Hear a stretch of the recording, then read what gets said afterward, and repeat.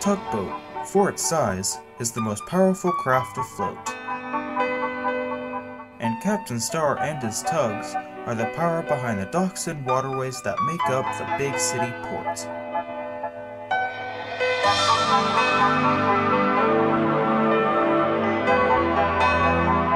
This is Tugs.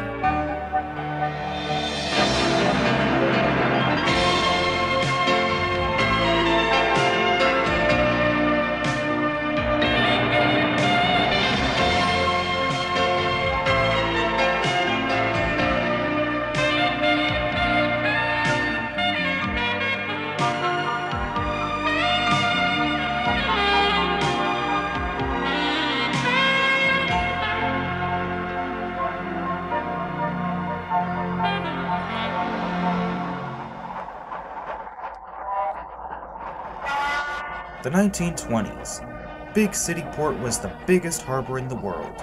It was a time of change and great opportunity. Nobody knew it better than the hard-working Tugs, whose strength and big hearts made them popular with everybody from tramp steamers to ocean liners. Important jobs in the port often kept them working night and day. Captain Star had a fleet of 6 tugs at this time. 3 harbor tugs, OJ, Warrior, and Big Mac, a railroad tug, Top Hat,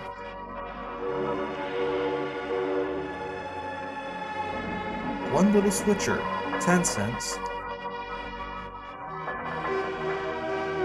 and Hercules, the ocean-going tug.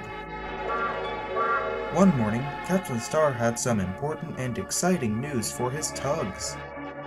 "Good morning, Starfleet," he boomed through his megaphone. "I'm bringing in a new tug from upriver to help out. He'll work with you, 10 cents. "Yes, sir. What's his name?" asked 10 cents. "Sunshine.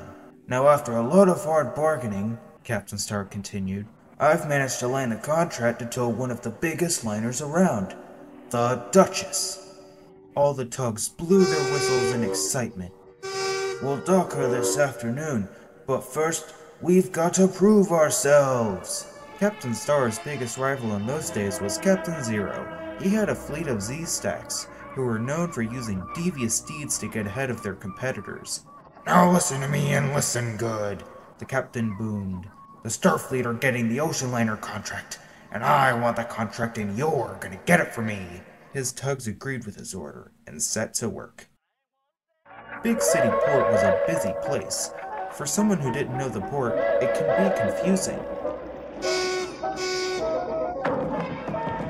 "Sorry, I was looking for 10 cents, sir," said the tug. "That's alright. I'm 10 cents. "I'm Sunshine, sir," cried Sunshine nervously. "We're docking an ocean liner this afternoon, and I want to get my work done early so we can watch," said 10 cents. "Sure thing, 10 cents." Zoran and Zach, 2 of Captain Zero's tugs, sailed by Izzy Gomez, the Mexican tramp steamer. "Hey, you guys, I need a tow," said Izzy. "We don't accept bananas as payment," replied Zach before chuckling. "Or are you two towing in the Duchess or something?" "What do you know about the Duchess?" snapped Zoran. "What I know is that I wait around for nobody to tow me. The Duchess comes in this morning, and suddenly everybody's too busy," replied Izzy. "Looks like we've got a problem, Zach. We gotta tell the captain about this." The Duchess had come to port early, but the Stars didn't know this. It was an opportunity for Captain Zero to win the contract. "Listen, you two. Hercules is up the coast and out of the way. Big Mac is now the strongest star left," said Zoran to Zip and Zug. "If we get rid of him, we'll get the liner contract."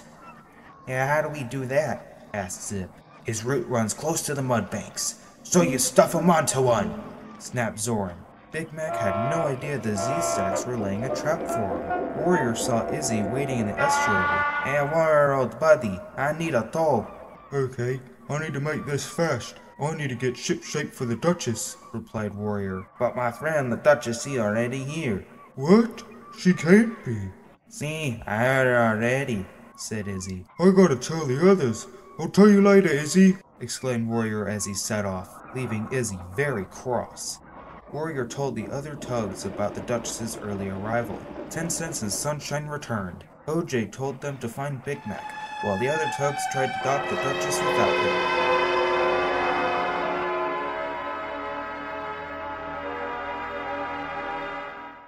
10 Cents and Sunshine found Big Mac on the mud bank. "What happened here, Big Mac?" exclaimed 10 Cents. "Zip and Zug shoved me on here, then they left," he replied. "Quick, you two need to go help. OJ knows what to do.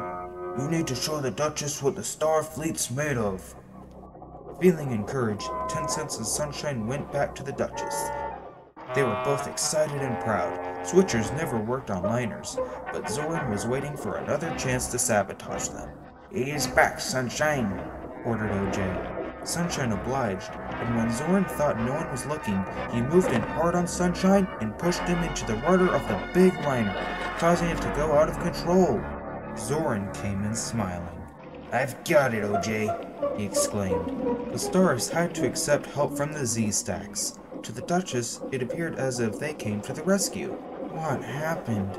muttered Sunshine. He was ashamed and confused. He couldn't explain what had happened, so he slipped away while the Star Tugs were still busy. He couldn't have known Izzy had witnessed the whole incident. Later that night, the Duchess threw a big party celebrating her arrival in port, but all Sunshine wanted to do was get away from Big City back to a simple life upriver. 10 Cents was getting to like Sunshine and was worried for her. "No one's ever gonna talk to me again," said Sunshine sadly as he departed. Sunshine may have ruined his big chance, but 10 Cents wasn't going to leave him on his own. 10 Cents couldn't see much due to the fog, so he started calling out Sunshine's name. Sunshine didn't reply. He thought 10 Cents was still upset with him after causing the accident. "Sunshine! Sunshine! Maybe he's out there." "Maybe I should go back home upriver. There's not much point in staying here anymore." 10 Cents continued his search, which brought him out to sea, where he encountered Izzy Gomez, who was still waiting for his tow. "10 Cents! About time too! Warrior promised me a tow!" shouted Izzy. "I'm looking for Sunshine. I guess he's ashamed after causing the accident with the Duchess," said 10 Cents. "Sunshine didn't cause the accident. Man, I saw it. Zoran pushed him," cried Izzy. "I'm sure I saw it. As sure as I'm full of bananas and I need a tow. I must tell the others." And 10 Cents left a grumpy Izzy and told the other Star Tugs about who the real culprit was. "If I was Sunshine, I would have tried to make it back home," said OJ. "That's it! Of course that's it!" cried 10 Cents. "Upriver! Come on, you guys!" OJ stayed behind to tell Captain Star about what really happened, and it was a good thing the other Tugs set out to look for Sunshine. He had hit rocks and was in danger of sinking. "Just leave me here to sink. I've caused enough trouble," Sunshine said sadly. Well, we found out it wasn't your fault, so it's alright now," Top Hat apologized. "Yeah, Izzy told me everything." "Izzy, I completely forgot about him," cried Warrior, and he set off to find Izzy. A few days later, Captain Star had a meeting with his Tugs. "Sunshine was taken to Lucky's yard, and little damage was done. Now if you'll look to port, I would like to welcome a new Star Tug to you. Number 7, Sunshine. Sunshine, I'm proud to have you working with us." All the Tugs whistled and cheered for Sunshine's arrival, now with a new Star livery paint job. "Welcome aboard, Sunshine," said 10 Cents. "Thanks a lot, bud. Brand new colors. What do you think?" asked Sunshine cheerfully.